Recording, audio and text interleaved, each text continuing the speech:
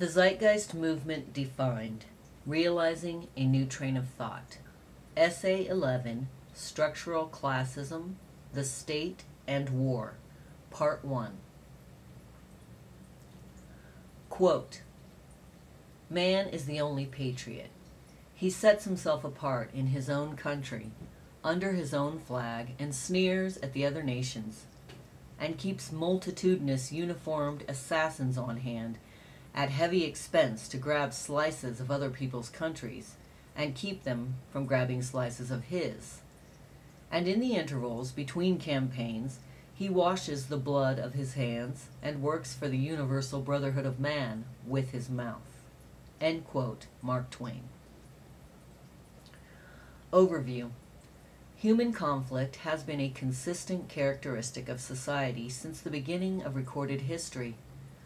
While justifications of this have ranged from assumptions of immutable human propensities towards aggression and territoriality to the religious notion of polarized metaphysical powers at work, such as forces of good and evil, history has revealed that cases of conflict generally have rational correlation to environmental circumstances and/or cultural conditions.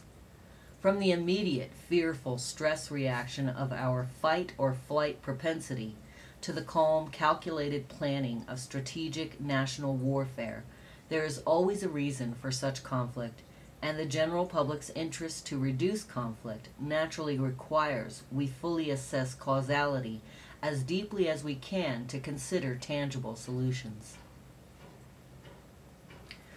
This essay will examine two general categories of warfare, imperial warfare and class warfare. While perhaps seemingly different, it will be argued that the root psychological mechanisms of these two categorizations are basically the same, along with how some of the actual mechanisms of battle are actually much more elusive or covert than many recognize. Overall, the central thesis is that the source of these seemingly immutable realities resides within the socioeconomic premise itself, in the context of a certain reinforced psychology and hence sociological schemata, not rigid determinations in our genes or lack of some moral aptitude.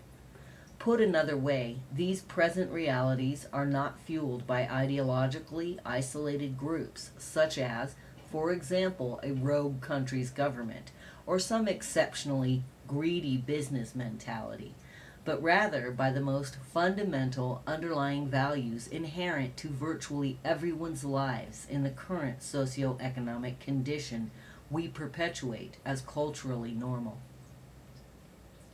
The only difference is the degree to which these values are harnessed and for what purpose.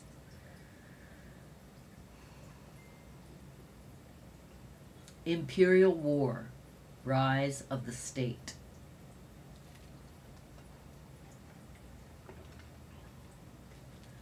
The Neolithic Revolution, some 12,000 years ago, marked a pivotal turning point for human society as it transitioned us from almost exclusively living off the land, limited to the habitat's natural regeneration, to an accelerating trend of environmental control and resource manipulation. The development of agriculture and the creation of labor-easing tools was the beginning of what can be observed today, where the spectrum of the human capacity to utilize science for the alteration of the world for our advantage appears virtually unlimited. However, this initially slow technological adaptation has set in motion certain patterns and changes which have arguably generated many of the problems we recognize as all too common today. An example would be how imbalance through relative poverty and economic stratification has taken hold as an apparent consequence of this new capacity. In the words of neuroscientist and anthropologist Dr. Robert Sapolsky, hunter-gatherers had thousands of wild sources of food to subsist on. Agriculture changed all that, generating an overwhelming reliance on a few dozen food sources, agriculture allowed for the stockpiling of surplus resources, and thus, inevitably, the unequal stockpiling of them, stratification of society, and the invention of classes. Thus it has allowed for the invention of poverty.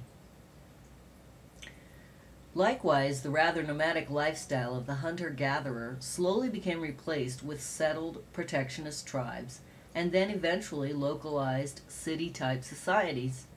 In the words of Richard A. Gabriel in the work A Short History of War,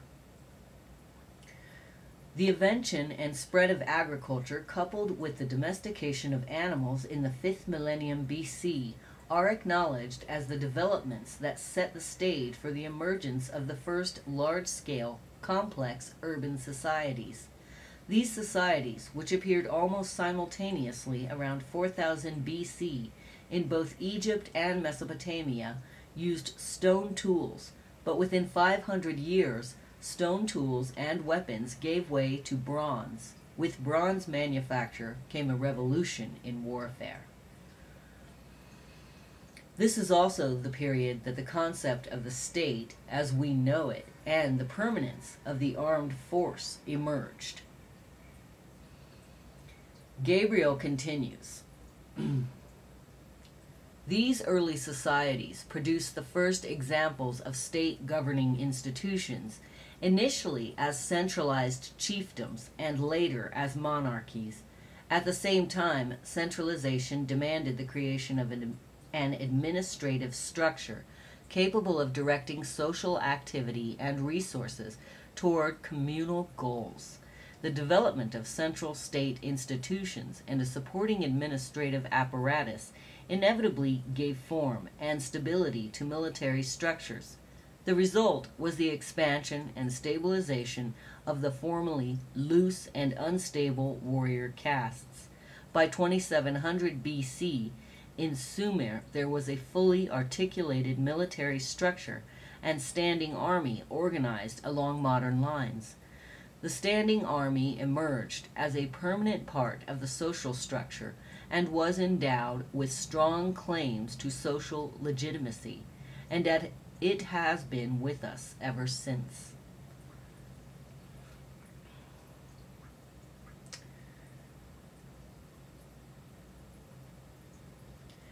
Imperial War, Illusions.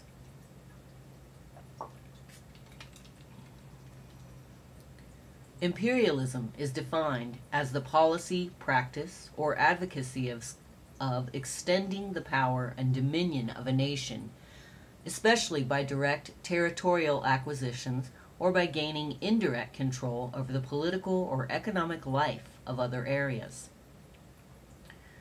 While traditional culture might generally think of imperial war as a variation of war in general, assuming other forms of armed national conflict, it is argued here that the root basis of all national wars are actually imperial in nature. The literally thousands of wars in recorded human history have had to do mostly with the acquisition of resources or territory, where one group is either working to expand its power and material wealth, or working to protect itself from others trying to conquer and absorb their power and wealth. Even many historical conflicts, which on the surface appear to be for the purposes of pure ideology, are often actually hidden imperial economic moves. The Christian Crusades of the 11th century, for example, are often defined as strictly religious conflicts or expressions of ideological fervor. Yet a deeper investigation reveals a powerful undertone of trade expansion and resource acquisition under the guise of the religious war. This is not to say that religions have not been a source of tremendous conflict historically, but to show that there is often an oversimplification found in many historical texts, with the economic relevance often missed or ignored. Regardless, the notion of the moral crusade as a form of cover for national economic imperialism continues to this day.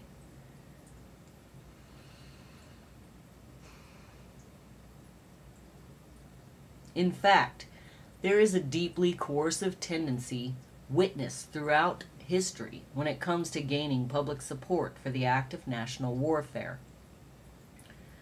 For instance, a cursory review of history will find that all offensive acts of war, meaning war initiated by a given power for whatever reason, not a response to direct invasion, originate from the constituents and associates of the governmental body, not the citizenry. Wars tend to begin with some kind of announced suggestion emanating from state power, then fueled by the corporate state-supported media, with the citizenry slowly groomed to appreciate the suggestion. It also helps the state a great deal if there is some form of emotionally striking provocation as well, which can be manipulated to further justify the intended war. Such tactics for the manipulation of a citizenry can take many forms. The use of fear, honor, patriotic paternalism, morality, and the common defense are likely the most common ploys. In fact, invariably, all acts of war are justified as defensive in the public sphere, even if there is no rational, tangible public threat to be found.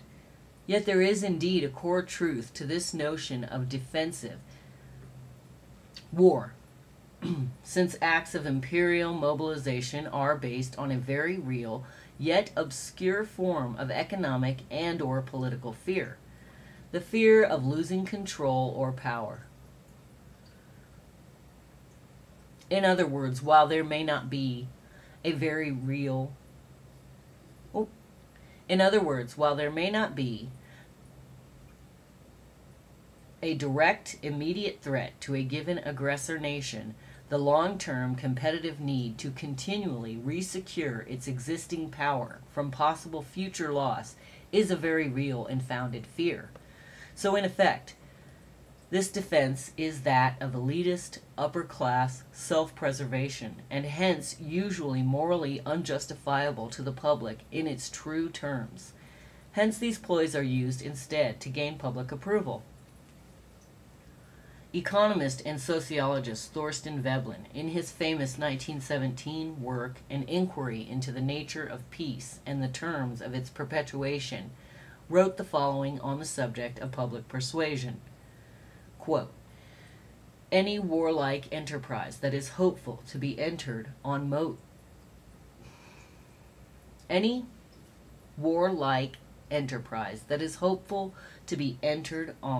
must have the moral sanction of the community, or of an effective majority in the community.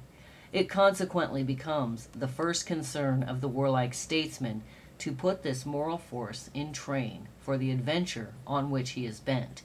And there are two main lines of motivation: the preservation or the furtherance of the community's material interest, real or fancied, and vindication of the national honor. To these should perhaps be added a third, the advancement and perpetuation of the nation's culture. End quote.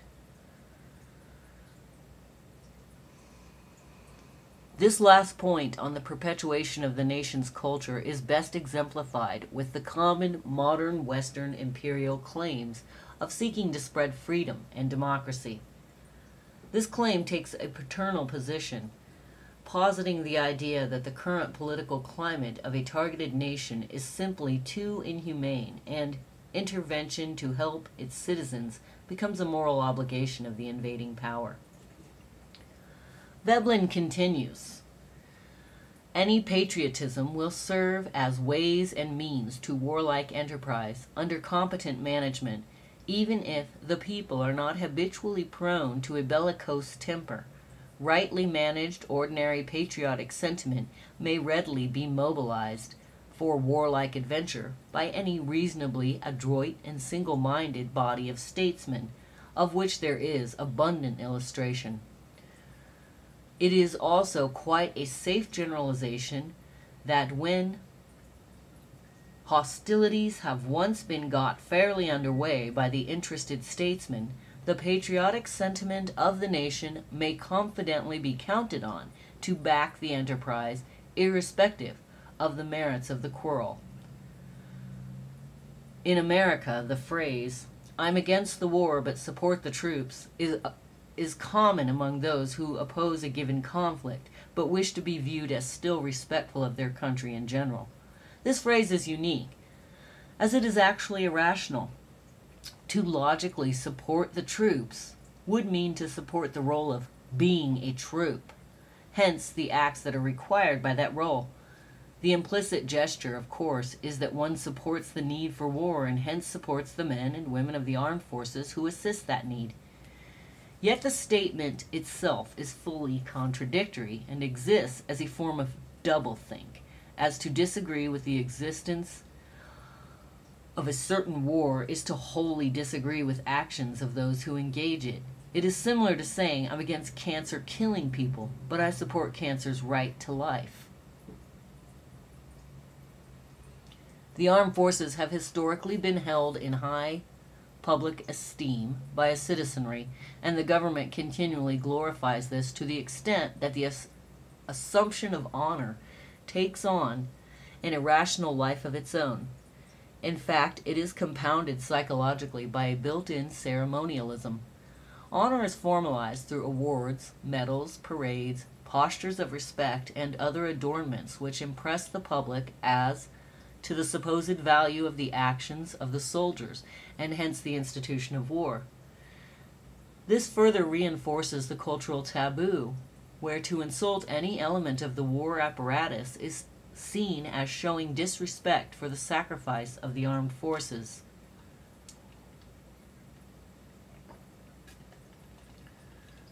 From the standpoint of true protection and problem resolution, as would be the honorable case of a firefighter who saves a child from a burning building, this admiration is warranted. The selfless, altruistic position of putting one's life at risk for the benefit of another is naturally a noble act. However, in the context of historical warfare, the personal altruism of a soldier does not justify broad acts of national imperial aggression, no matter how well-intentioned the soldiers may be. Furthermore, this fear-oriented power preservation by the established governmental apparatus also naturally generates a sub-war against the domestic citizenry itself, almost always amplified in times of war.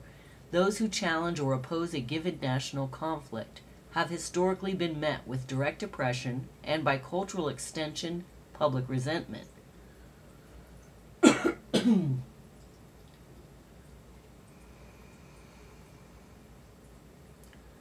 The common yet ambiguous legal violations of treason and sedition are historical examples of this, along with the pattern of suspending the rights of citizens during times of war, sometimes even including free speech. Socially, the use of patriotism, as noted before, is also very common, to the effect that those who do not support a war are often dismissed as not supporting the national citizenry by extension, creating alienation. More recently, those in opposition and perhaps engaging in protest actions have been considered terrorists by the state, a powerful incrimination with severe legal consequences if deemed true by the authorities. However, this sub-war can be deconstructed into an even deeper mechanism, what could be called a kind of social control in support of imperial intent. In many countries today, either by obligation from birth or by persuasion to legally binding contracts, the pressure or motivation to join the military itself is manipulative on many levels. Advertising tactics, such as money for college or personal accomplishment, are common, arguably targeting the lower rungs of the economic hierarchy. The United States is on record for having at times spent billions a year, $4.7 billion in 2009, on global public relations in assist public image and recruitment.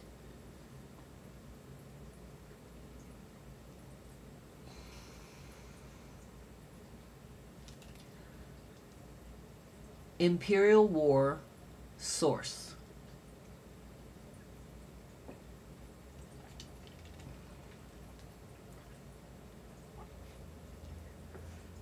When the traditional propagandized illusions in defense of the act of organized human murder and resource theft have been overridden, dismissing such shallow justifications as paternal patriotism, honor, and protectionism, we find that war today is actually an inherent characteristic of the property, scarcity-driven business system. It would be false to say that war is a product of capitalism in and of itself, since the practice of war predates capitalism extensively.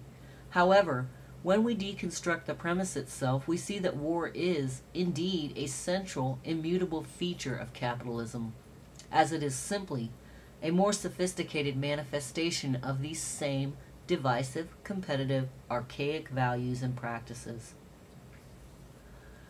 Just as a corporation competes with other corporations of the same genre for income survival, invariably seeking monopoly and cartel when it can, all governments on the planet are fundamentally premised on the same form of survival.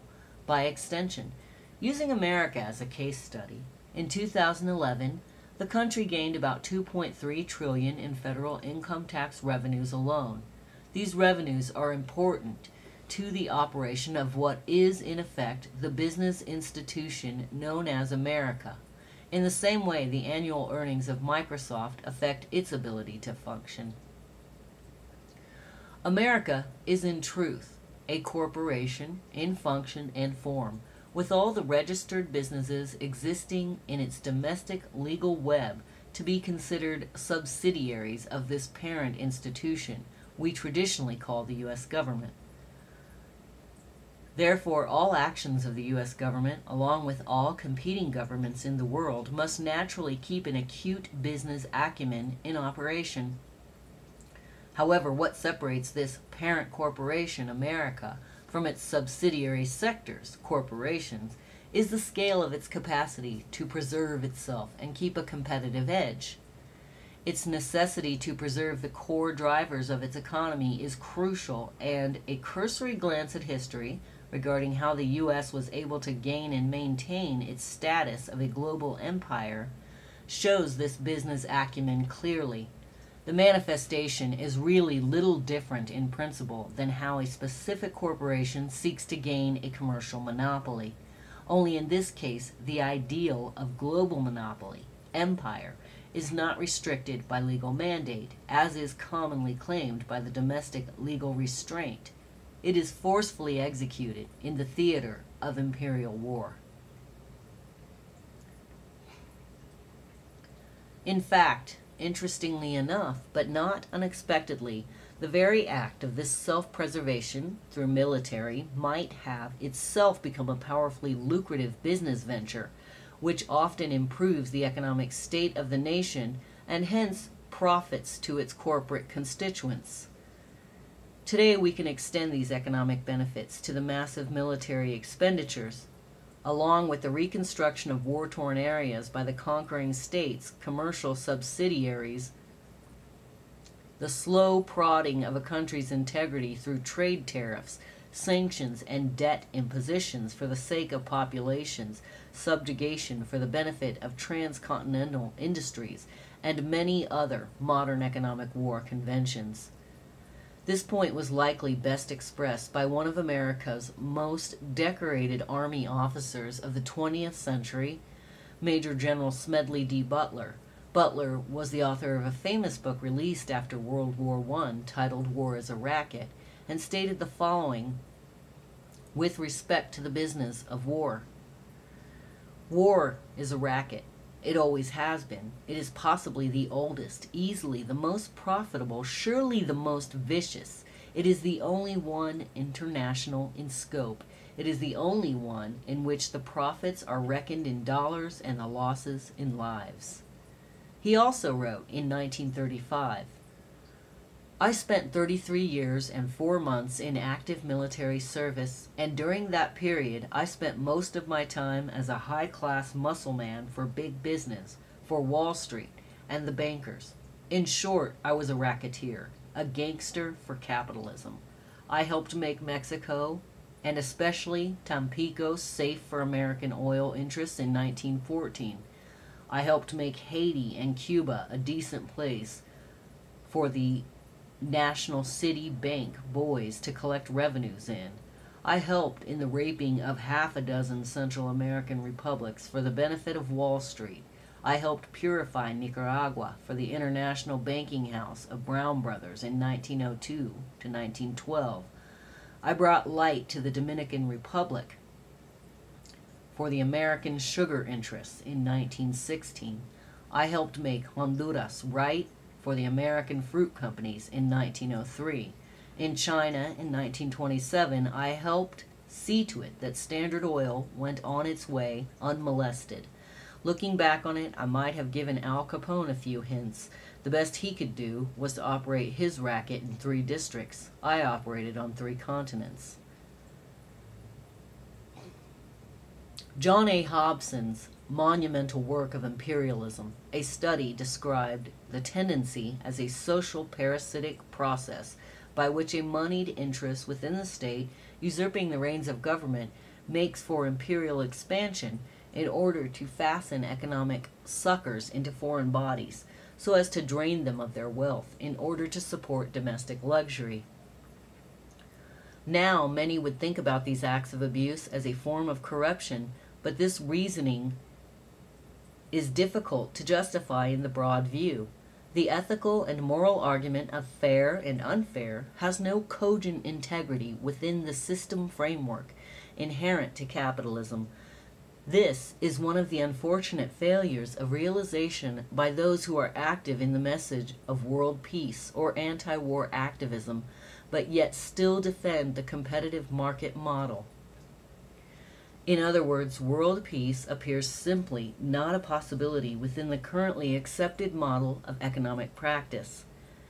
Every step of the application of global capitalism, starting from its European inception, has been associated with vast violence, exploitation, and subjugation. European colonialism, the capture of African slaves for use in sale, the forced subjugation of countless colonial peoples, and the creation of privileged sanctuaries of profiteering and power for the many government-created or government-protected businesses only touches the surface of its inherent character as a war system of thought.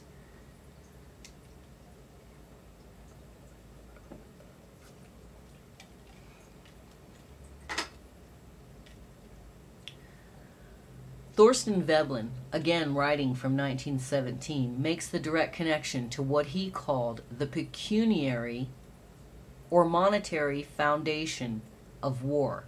It has appeared in the course of the argument that the preservation of the present pecuniary law and order, with all its incident of ownership and investment, is incompatible with an unwarlike state of peace and security. This current scheme of investment, business, and industrial sabotage should have an appreciably better chance of survival in the long run if the present conditions of warlike preparation and national insecurity were maintained, or if the projected peace were left in a somewhat problematic state, sufficiently precarious to keep national animosities alert. So, if the projectors of this peace at large are in any degree inclined to seek concessive terms on what the peace might hopefully be made enduring, it should evidently be part of their endeavors from the outset to put events in train for the present abatement and eventual abrogation of the rights of ownership and of the price system in which these rights take effect. Further evidence of this context can be found in the more modern forms of indirect violence. These include economic warfare approaches, as mentioned before, which can serve as complete acts of aggression in and of themselves, or as a part of a procedural prelude to traditional military action. Examples come in the form of trade, tariffs, sanctions, debt by coercion, and many other lesser-known covert methods to weaken a country. Global financial institutions such as the World Bank and IMF have heavy vested state and hence business interests behind them, and they have the power to allocate debt to bail out suffering countries at the expense of the quality of life of its citizenry, often taking charge of natural resources or industries through select privatization or other manners which can weaken a country's ability to the effect that it becomes reliant on others to the advantage of commercial outsiders.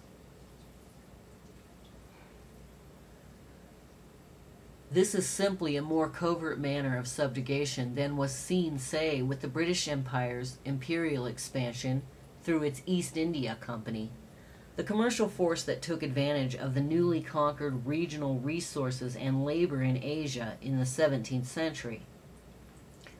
However, unlike British Empire expansion, American Empire expansion did not gain its status through military action alone, even though such a presence is still enormous globally. Rather, the use of complex economic strategies that repositioned other countries into subjugation to U.S. economic and geoeconomic interests was made common.